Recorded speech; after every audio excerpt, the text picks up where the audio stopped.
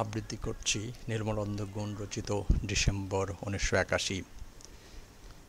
এই কবিতাটার উপর নির্ভর করছে অনেক কিছু, হোক না সে ছন্দ নকশা পারহীন বিধবার পরিদেহ, সাদা থান শাড়ি, না থাকে এর অন্তমিলের চাতুর্য কিংবা অনুপ্রাসের সাঙ্গীতিক দোলা, না থাকে এর বুকে কোনো স্পর্শকাতর বিস্ফোরক বা বিষাক্ত স্প্রিন্টার বা সেই আশ্চর্য ম্যাজিক যা কবিতার কাছে কাম্য ছিল একদিন।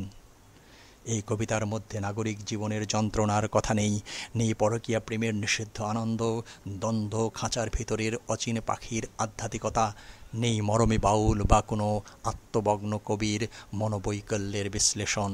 এখানে রোমাঞ্চ নেই, রহস্যোপন্যাসের অলৌকিক ঈশ্বরের প্রশস্তিগাথা বা সদা সদ্য মৃত কোনো প্রিয় বন্ধুর নির্জন কবরে সাজানোর যোগ্য এপিটাফ এটি নয়।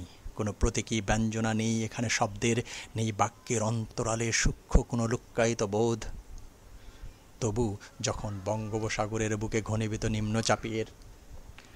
নিম্নচাপের প্রভাবে আকাশ সূর্যহীন, বন্দরে বন্দরে বিপদ সংকেত, আমাদের প্রিয় মাতৃভূমির উপর যখন নেমে আসছে অন্তহীন অন্ধকার, আমাদের স্বপ্নের চিত্রিত হরিণের গা থেকে যখন লাবণ্যময় চামড়া খুলে নিয়ে যাচ্ছে সাম্রাজ্যবাদী বৌড ব্যবসায়ী দল, ৩০ লক্ষ শহীদের রক্ত নিয়ে লেখা সংবিধান যখন যথেচ্ছ নখরাঘাতে হচ্ছে ক্ষতবিক্ষত, স্বাধীনতা বিরোধী মন্ত্রীর রাষ্ট্রীয় শকটে যখন আমাদের প্রাণের পতাকা অনিচ্ছুক উঠছে বাতাসে, যখন ৫.৫ কোটি ভূমিহীন কৃষক ৫৪,০০০ বর্গমাইলের মধ্যেও ৩.৫ হাত কবরের মাটি খুঁজে পাচ্ছে না, নিবিড় পাট চাষের বদলে যখন অত্যন্ত সফলভাবে সম্পন্ন হচ্ছে নিবিড় কোটিপতির চাষ, আমার ভাইয়ের রক্তে রাঙানো টিভির পর্দায় যখন পাশ্চাত্যের হাঙ্গর সংস্কৃতি এসে গিলে খাচ্ছে পদ্মার রূপালী ইলিশ, যখন আমাদের শত্রুরা সঙ্গবদ্ধ বন্ধুরা ঐক্যভ্রষ্ট,